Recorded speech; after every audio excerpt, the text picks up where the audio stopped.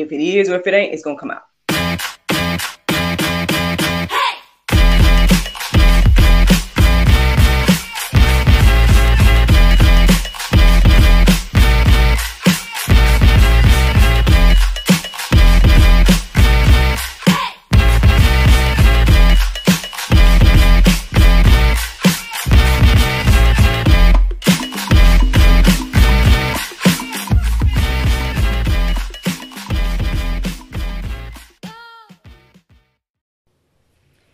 Good morning, everybody.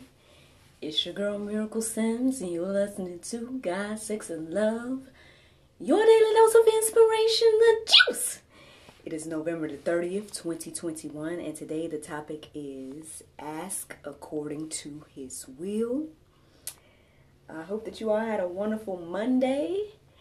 Mine was sort of like I don't know, it felt like a recuperation / rest day a little bit. I got a couple of tasks for today, but yesterday was kind of chill.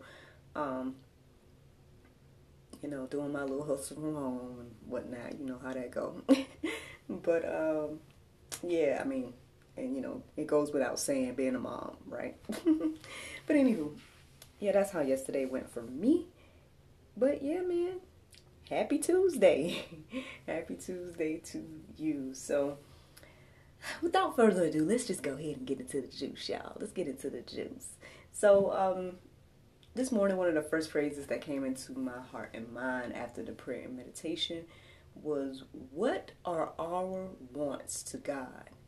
Meaning kind of like, what the things that we want, what does that mean to God? Like, what is that to him? Like, when we know that he has everything and he, created everything and everything like that, it's like, what are our wants? It's like, it's nothing. Just, it's not like it's too big or something like that in regards to him. So thinking on that and I guess marinating on that idea of God having access to all and everything like that, I guess got me to thinking that, hey, well, how can we receive the things we want? Obviously, the word tells us over and over and over again to ask, right? Ask and you shall receive, and all these different verses, even some that I'm going to share today. All of these verses are constant reminders of, hey, just ask, right? But I guess the thing is, right before I was getting ready to go live, I was trying to figure out like what to call this episode or what to call the topic for today, and I was almost about to call it, all you have to do is ask, but then I guess something within was all like, nah, you gotta do a little bit more than ask. And so that's why the topic today is ask according to his will. And yeah, so that was the inspiration for today. So the verses, friends, let's start off with this one. It's James 1:5. It says, if any of you lacks wisdom, let him ask God, who gives generously to all without reproach, and it will be given him. So now obviously this is in regards to wisdom in particular, but again, there's a lot of things that, well, a lot of verses that tells us that anything we ask and will be given to us. And so, I mean, as I went deeper today, I ended up reading several things. One of the things I ended up doing was reading the entire John 8, which is the account of the lady that was found in adultery. And I think, well, for me, what I was, I guess, thinking about this morning as I read that entire account was that, again, a lot of times we think about God and we think of him as if he's, I'm just going to use the word, but that's what people think, right? They think that he's just judging them. They think that he's up there keeping track of everything you do wrong just to condemn us or whatever people think about God. that maybe you don't feel comfortable asking God something, right? You don't feel comfortable asking for the things you want because maybe within us we feel like God is judging us or God is um, well, I was gonna say maybe some people feel like maybe God don't want us to have good things, or I don't know what people think, man. I'm trying to like be in general here. There's a lot of things that people think in regards to this, but I guess what I was reminded of today as I read that encounter again, John 8, um, is that well, one, he had every right to condemn the woman, right? Um, she was found sinning and everything like that. But look at what he did. Look at what Jesus did. Uh, First, he set her accusers straight. All of those that was ready to condemn her and all that, ready to stone her and all that. Um, he let them know, hey, whoever's without sin, cast the first stone. Now, at the end of the day, he knows that he was the only one in that midst without sin. Everybody else obviously knew that they did have sin. Therefore, nobody cast any stones at her. And so he, being the person, or being, if you want to say the person, in that instance, he was the person, the one that was there without sin and could clearly cast the stone at her. Did he? According to what I read, no, he didn't. And I think that speaks volumes in regards to the heart of God, the grace and mercy and all those things that we have every single day. And I think this, at least this side of God, because again, we may not ever have a full understanding of God, which is interesting because that's what my prayer meditation was kind of centered around today. But this little glimpse into God and his heart that we saw through Jesus with this encounter with this woman, it just, he could have condemned her, he didn't. He could have stoned her and all of that, he didn't. And again, I think that speaks volumes. So if we keep that in our heart and mind, hopefully that makes it a little easier to go to God with our issues, go to God with our questions, go to God with our desires or whatever it is. Because, again, if the word is asking us constantly and reminding us and telling us constantly to, hey, ask. Some verses are so clear to say that, hey, the reason you don't have is because you don't ask. And all of that, where it's like, why not try? Why not at least try it God's way? As somebody that I would say is trying it God's way and has been trying to try it God's way, again, I sit here in the midst of blessings and whatnot. Not that I just did everything to deserve it, or not that I just am perfect or anything like that, but I can say that, hey, there was a time where I, asked, right? I guess made necessary moves to try to be in the will of God and ask things according to his will and not just according to my desires or according to anything else. And so,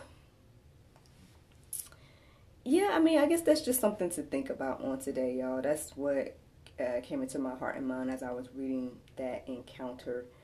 And like I said, I hope that encourages you and inspires you to see that sneak peek at the heart of God. But let's go to Matthew 7:11. It says, if ye then, being evil, know how to give good gifts unto your children, how much more shall your Father which is in heaven give good things to them that ask him? So again, I mean, it's just one of those things that people like to compare themselves with God, right? They like to be like, well, I do this and I will do that. So why can't God do this? Why can't God do that, right? So if you, right, and it calls us evil here. So if we who are evil, we who sin, we who, fall short, we who don't measure up, like yesterday, right? If we know how to give good gifts to our children, then, I guess it should be a no-brainer that our Father God would give us good things as well. And so, again, ask according to his will. Now, Mark 11:24 says, therefore I tell you, whatever you ask in prayer, believe that you have received it, and it will be yours. So not only are you asking, but you're believing, right? You have that faith to know that at the end of the day, hey, I've asked for this thing. It is mine. I believe and receive it. And even if it takes some time, right? Even if it takes some time. Again, I was talking to my mom yesterday, and we just was really reflecting on just everything that has been taking place and all the blessings that we have received, and goals that we have reached, and all these different things. And I'm telling her that, hey man, I'm just amazed every day at what God has done in my life, and she's saying the same about herself, and it's just one of those things where it's like, because again, and I think that's the beautiful thing about doing things God's way, because now I can look back and say, wow, I remember when I was asking for all of these things. I remember when I was praying for all of these things.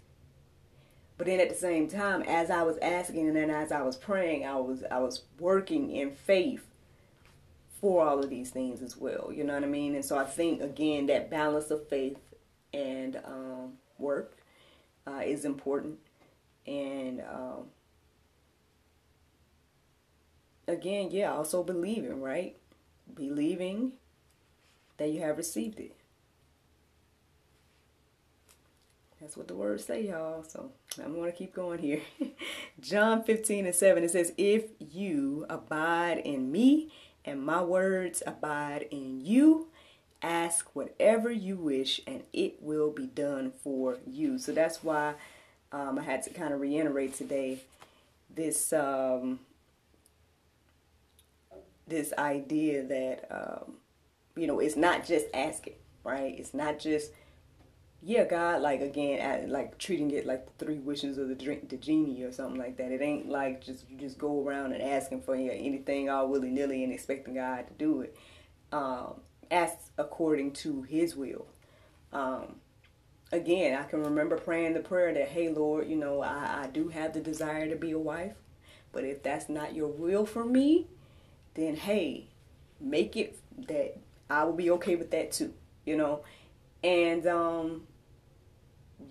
I feel like that's in line with, the way that Jesus prayed. And, especially when he prayed before he went to the cross and everything like that. And so, I don't know, it's just one of those things to keep in our hearts and minds. Like, yes, pray, yes, ask, but also think about, hey, am I in the will of God? And if you're not in the will of God, then, hey, do what you got to do to get in the will of God as you ask and pray and believe. As I'm a living witness, man, I've seen him moving, man, in my life. I've seen him moving in my life, and this is all that I've done. I'm not perfect or anything. I am just a human too. But, at the end of the day, I just hope that this encourages you and inspires you to know that at the end of the day, God loves you. He is there. He is ready to give you great things. He had the whole plan for you in your life is great. There's plenty of verses that reiterate this fact about how he feels about us. And so, again, we may not fully understand how he feels about, or let me see. We may not fully understand him, but like my the prayer meditation for today was reiterating that, we love him with all our heart and everything like that, and live according to his will and ask for things according to his will, then and believe that we have received it, then we will. We will. And I say, try it. Try it and see. The Bible verse of today is 2 Corinthians 9:6. It says, "But this I say, he which soweth sparingly shall reap also sparingly, and he that soweth bountifully shall reap also bountifully." Friends, I hope you all enjoyed this juice this morning. Thank you so much for listening to God, Sex, and Love, your daily dose of inspiration, the juice. I pray you guys can go forth and have a wonderful day, and I look forward to talking to you all tomorrow, if the Lord's will. Bye-bye. This has been brought to you in part by Anointed Touch Health, Fitness, and Beauty. Eat right and exercise daily. Walk with God. Run from the devil. 1 John 20:20. You have an anointing from the Holy One. Visit anointedtouch-hfb.com for more information.